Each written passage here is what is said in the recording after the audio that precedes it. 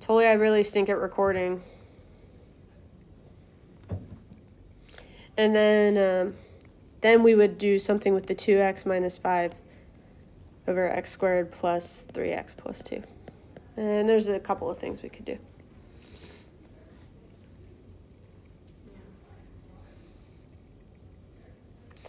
I would probably turn it into plus 8 to make a positive 3 minus 8. Okay, this is a weird question. Mm-hmm. Couldn't you just do minus 3 plus 3? Yeah, you're going to end up the same way. So I remember one time I did that, and you were like, well, why don't you just do it this way? How could you do minus 3 plus 3? Well, minus 3. Well, so the goal would be, like, our goal is hopefully being able to write this as u equals x squared plus 3x plus 2. So then du would be 2x plus 3. And so what we would want to do, so minus 3 plus 3 would also work for sure. So if you say I need a plus 3, then I'd also need a minus 3. And that would still get you with plus 3 minus 8. How does the plus 3 work? If you're doing 2x plus 3, you're grouping that as 1. So if you do that, what that does is it turns the denominator in, or so if you do u into as that denominator, then du would be 2x plus 3, yes? Okay, Maggie. I only understand the plus 8. Here. I don't understand the plus 2x plus, or minus 5. That's our original, right? Would you agree that minus 5 minus 3 plus 3 is still negative 5? 3. Well, yeah. Yeah. And so that would mean that negative 8 plus 3 equals negative 5. So your goal is to end up with 2x plus 3 minus something. 8 minus 8 is still negative 5. If you combine these two, you get plus 3 minus 8 equals negative 5. So yeah, that's the same thing. Yeah, but don't you want 2x? Plus 3? You get 2x plus 3 both ways. Okay. Because look, would you agree that 3 minus 8 is the same thing as negative 8 plus 3?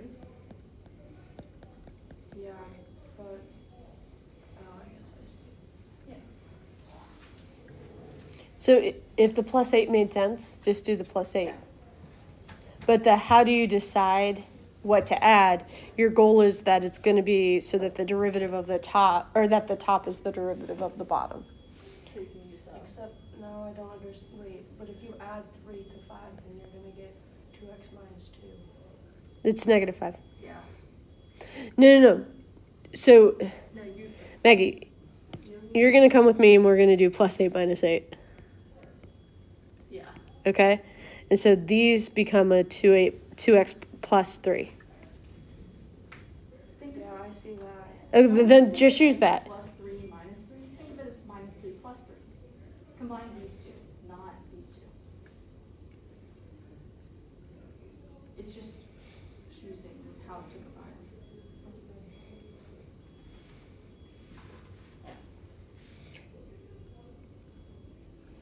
And then what would you guys do here? This is the one where you're going to really get mad at me to integrate that. Fractions, right? Nope, won't be able to do partial fractions. X plus 1, X plus 2. Oh yeah, because the denominator factors. Yes, you could. So you're going to make this negative 8 over x plus 2 and x plus 1.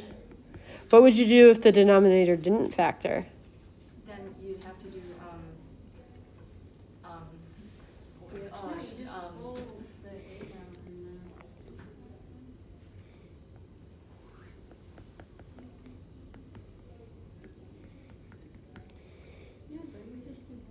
wouldn't you have to do partial fractions for like x squared plus 3x plus 2 plus like whatever. Oh wait, that would be. You'd probably want to complete the square. Oh, okay. So that you could use arctan.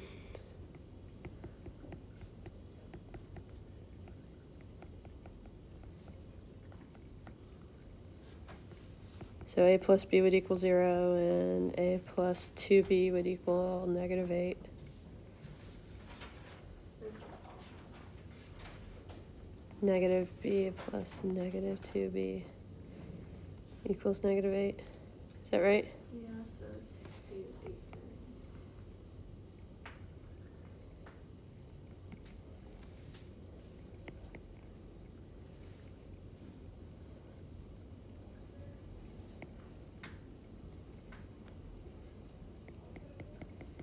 So I'm writing them in and a would be negative 8 thirds.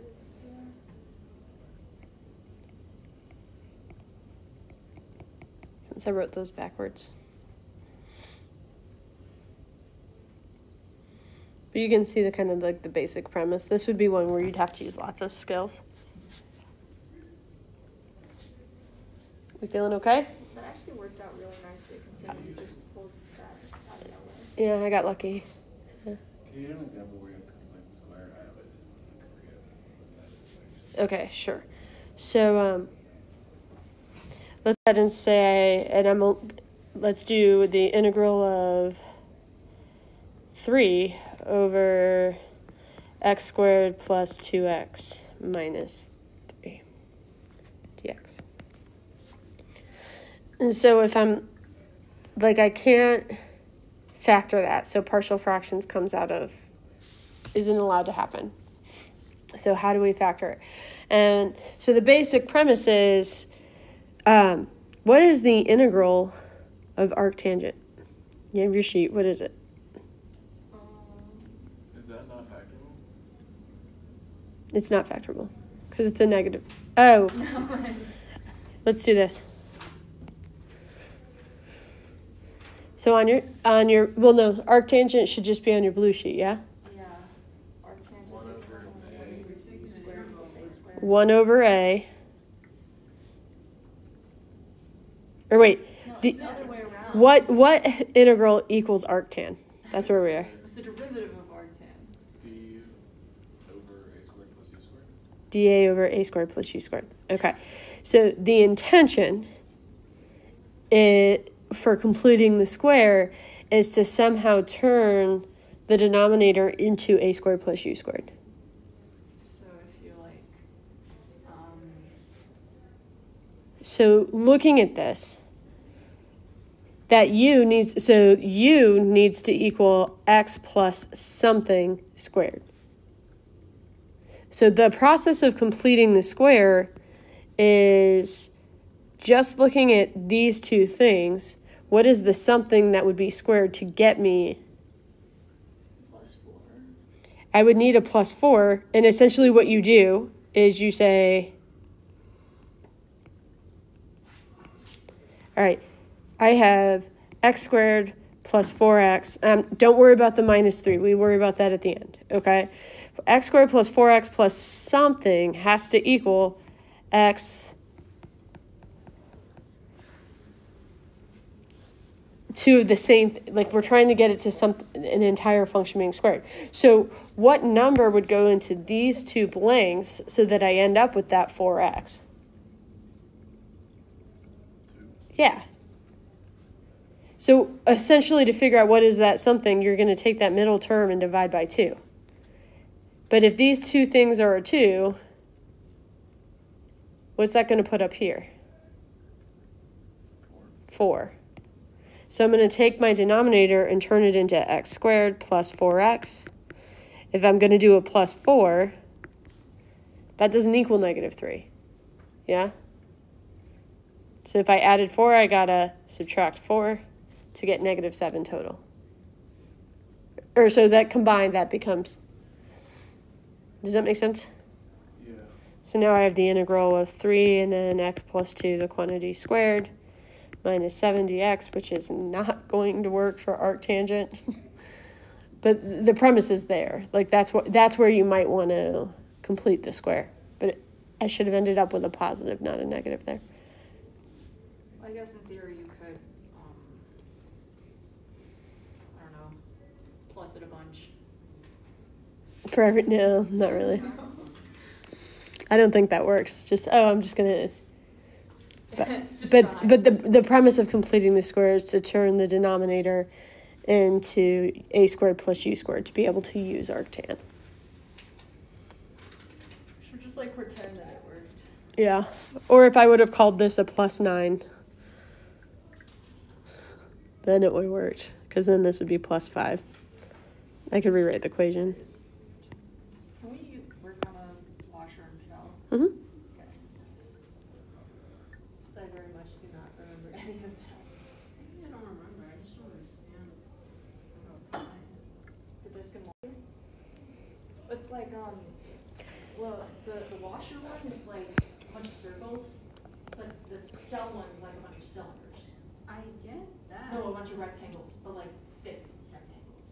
I understand that. It's just trying to apply that to a certain situation that's I know. confusing. It's really easy, it's really nice when you draw it though. Which is why I gave you the graphs for the questions revolving around this. Did you hear what I said there? Even viewing the graphs doesn't help explain it sometimes of how to do it. 'Cause I might- So let's go ahead and use the function y equals the square root of x minus 3. And we're going to revolve around, let's go ahead and start with the y-axis between x equals, the region between x equals 3 to x equals 7. So we're going to take the region bounded by those graphs. Oh, and y. And basically, guys, my intention is first quadrant. Yeah. Okay.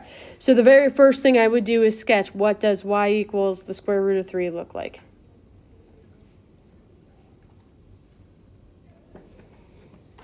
It's y equals square root of 3.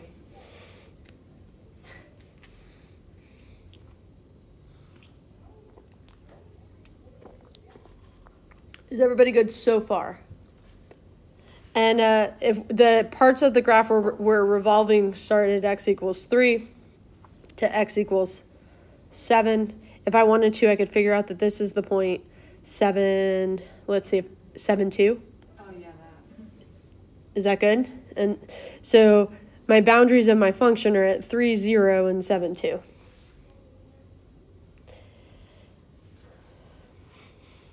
All right. And so from here,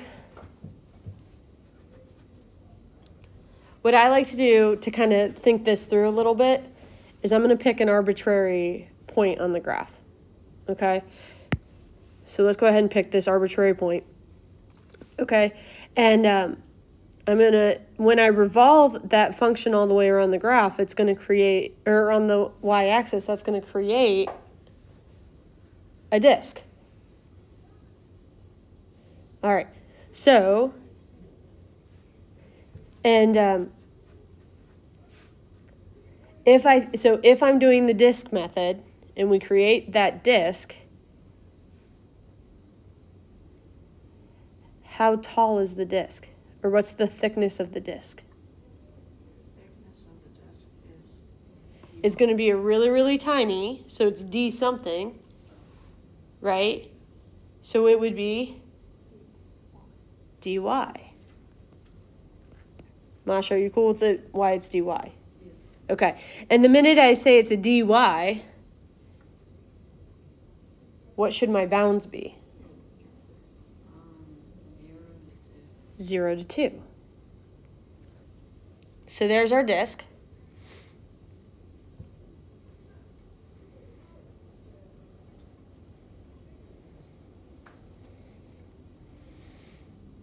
All right. And what's the area of a circle? General formula for the area of a circle. Pi r squared. So I'm going to throw the pi here. I want to square my radius. And how can I describe the radius of this function? In terms of y.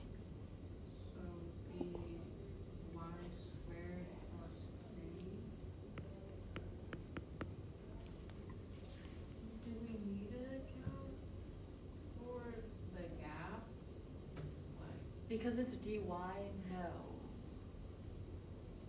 Because if it was revolved around the x, then it's like, you know, your thickness would be the x, but the x is, there's that empty space there.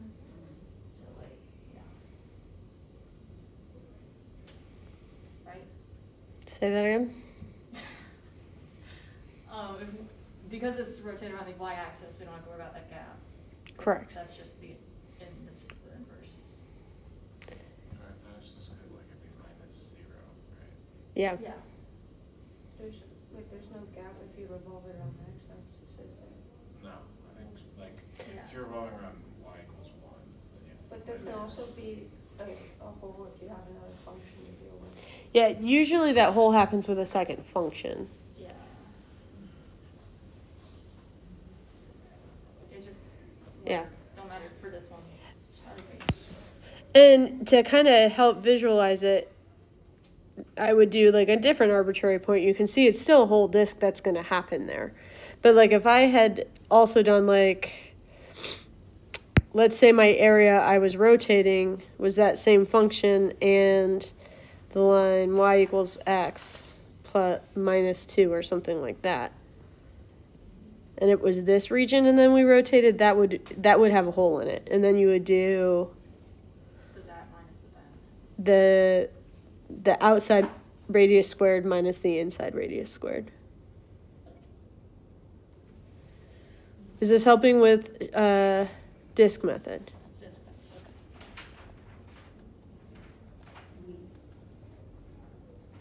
okay. Okay, let's go ahead and do the same thing.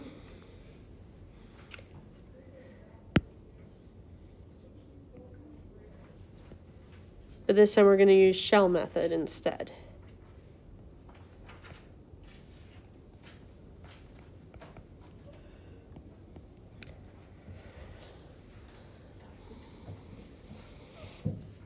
Now, the easiest way to think it through is like for disk method, we're essentially rotating a rectangle around, right?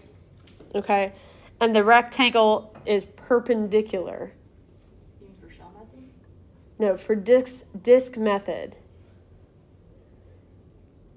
the rectangle is perpendicular to your axis of rotation. For shell method, your rectangle that's getting rotated is parallel. So it would be like I'm rotating this entire rectangle.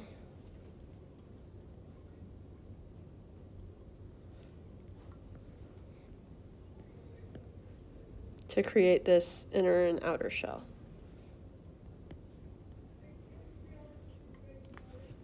Kinda. So the volume of that, like think about a soup can label becoming unraveled, okay? The volume of one of that cylinder being unwrapped would be 2 pi RH times thickness.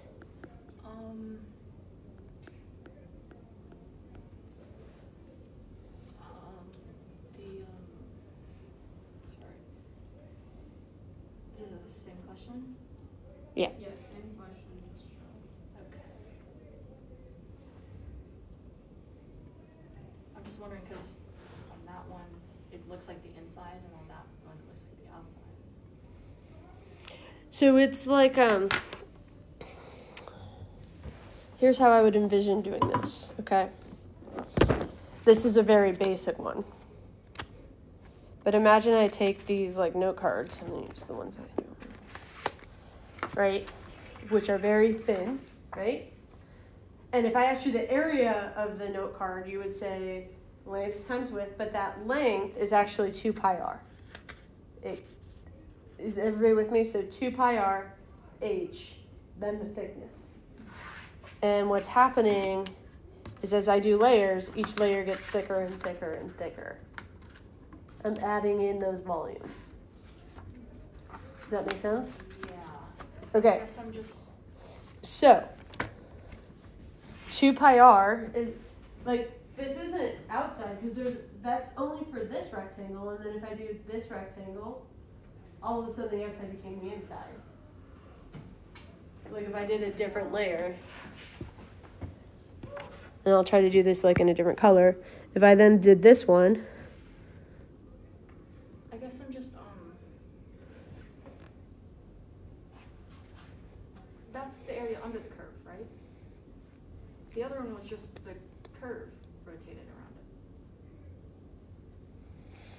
it. got it. Okay. It wasn't just the curve.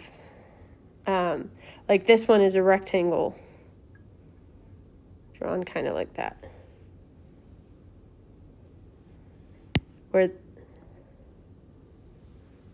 the thickness of the disc, which granted is really tiny. Yeah, but, that one's on that side of the curve, this one's on that side of the curve. Is that on purpose? No, it just happens to be where the radius is. The radius is going to be the same for both of these. Okay, it's just when I'm sorry.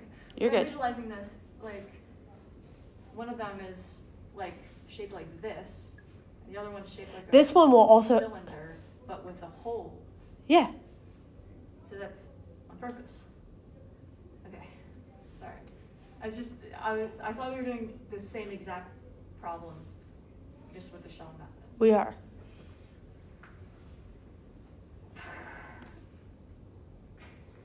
Sorry, I'm losing my mind.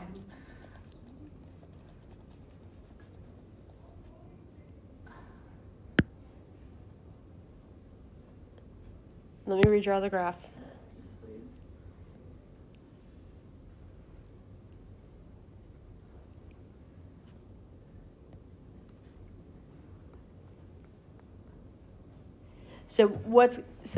Okay. I think I understand your question. Yeah. There is an interior cylinder Yes. that would need to be included. But wouldn't that interior cylinder just be that? Because we weren't calculating the area under the curve revolved around it. We're doing the area under the curve. Yeah. I see what you're saying now. Yeah. So, and then we'd add in this shell, and then this shell, Yeah. and then this That's shell. why. I see what you're saying. Yeah. But you still have a thickness of dx, Yes, yeah, you do. So your thickness is still dx. It shows up in the, I'm gonna throw the 2 pi out front. The radius function and the height function is where that would show up. Yeah.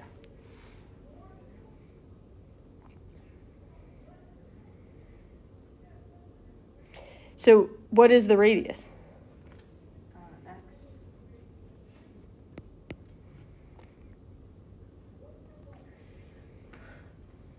What is the height?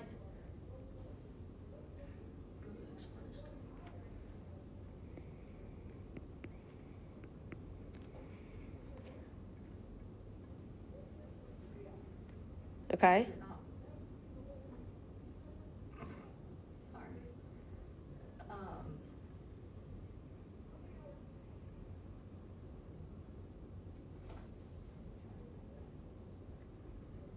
Why is it not 1 minus x, not root x minus 2? In terms of x.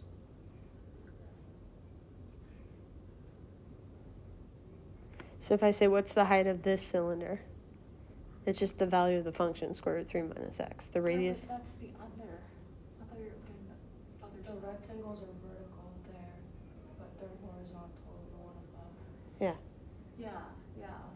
But I wasn't saying y squared plus 3. I was saying 1 minus root x minus 3.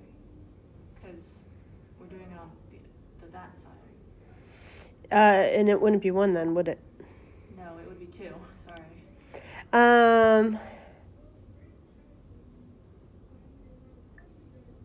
Yeah, I would have had to put the boundary of y equals 2 up there, but yeah. Yeah. Okay. Sorry, I'm making this more complicated than it needs to be. Well, I'm also making a question up on the fly. Yeah. And then what would your bounds be?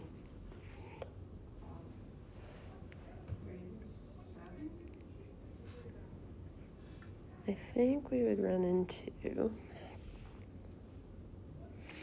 I think it would be 0. For y, To include these middle ones, we would also have to multiply by No, but what? 0 to 3 with the height being 2. so then y, but then, So the bounds on the one above limit are height, but since we're doing it this way, we need to Mhm. include the y equals 2 or whatever.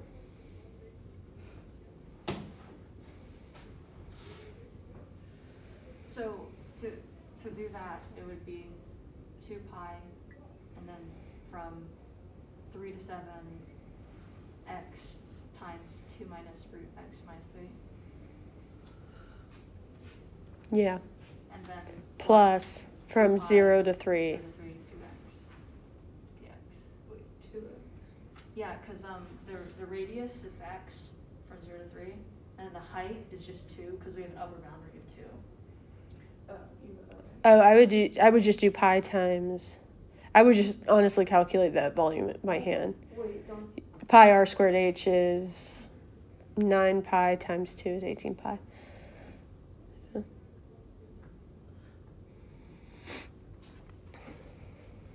So the biggest trick with those volumes is like recognizing what is your thickness, a dx or a dy, and then just figuring out your radius and your height. And I promise I do a better job on the test of describing the region that's being rotated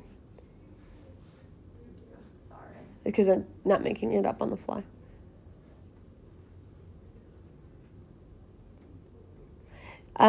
It wasn't available to you at the time, but WebAssign now is up. And so if you do on WebAssign, if you want practice with it, the WebAssign gives you hints as well. If you get a different answer, right, it takes you through how to solve it.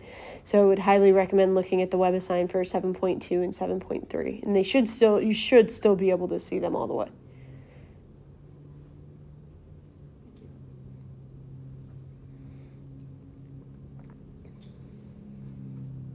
I feel like I came out of this more confused than I came in. Cool. I did that to myself too, so. Wait, so we need a 2 minus root x minus 3. Yeah. I'm going to say negative of this plus 2 just because of spatial reasons. But yeah. and it's from 0 to 7? No, this would still be from 3 to 7, and then to add in the integral from 0 to 7, what in that case, you're really just going to do pi r squared h. Because it's a basic cylinder. You know the height, you know the height is from 0 to 2, and then pi r squared. Your radius is going to be 3 the entire time. It's not on the radius isn't changing.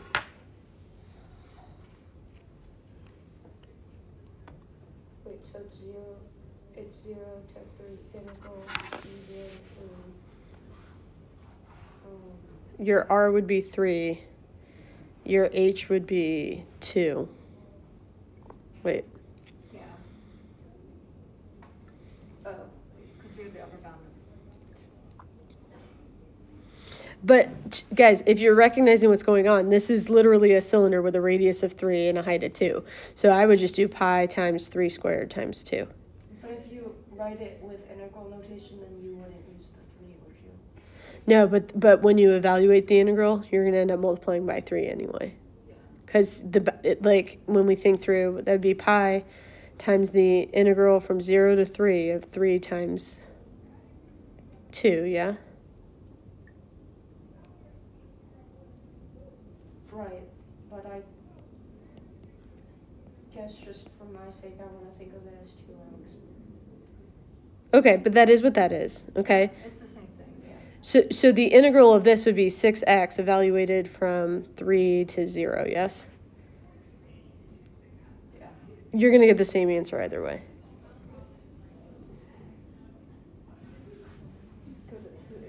No, yeah. So wait, why is the height 2 minus? Because if I ask you what is this distance, and this distance, and this distance, Is that the distance you're asking? 'Cause Yeah. I thought it Because that would be the height of the cylinder.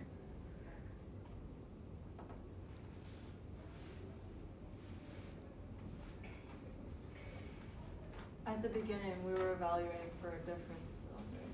At the beginning, we were evaluating for a disc, not a shell. No, I meant the beginning of the shell. We were evaluating for under the curve, not the other side of the curve. I don't know how that's any different than it's not 2 minus. If it's not 2 minus, then it's. If it's not 2 minus, I'd be rotating this area.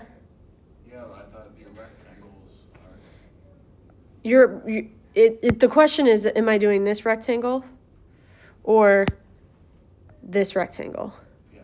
The two, and because of how we set up the picture up top, and to show you guys it's the same, we're doing the red rectangle, whose height is 2 minus the function, not the height of the function.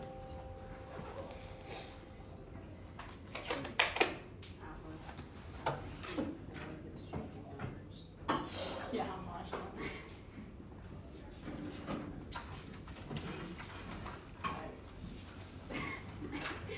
This is see totally,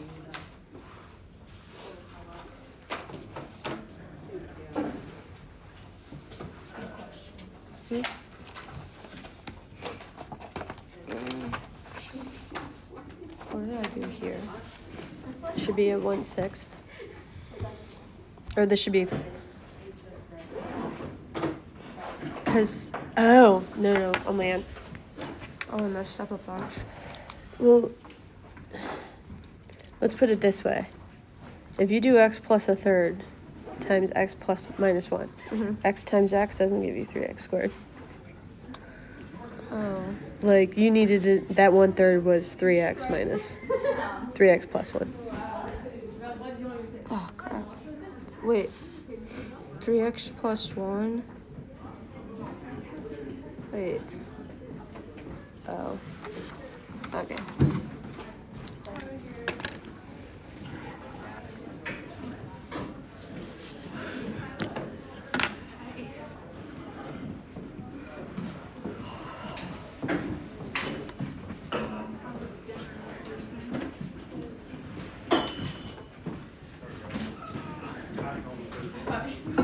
We were sitting there and I was like, oh,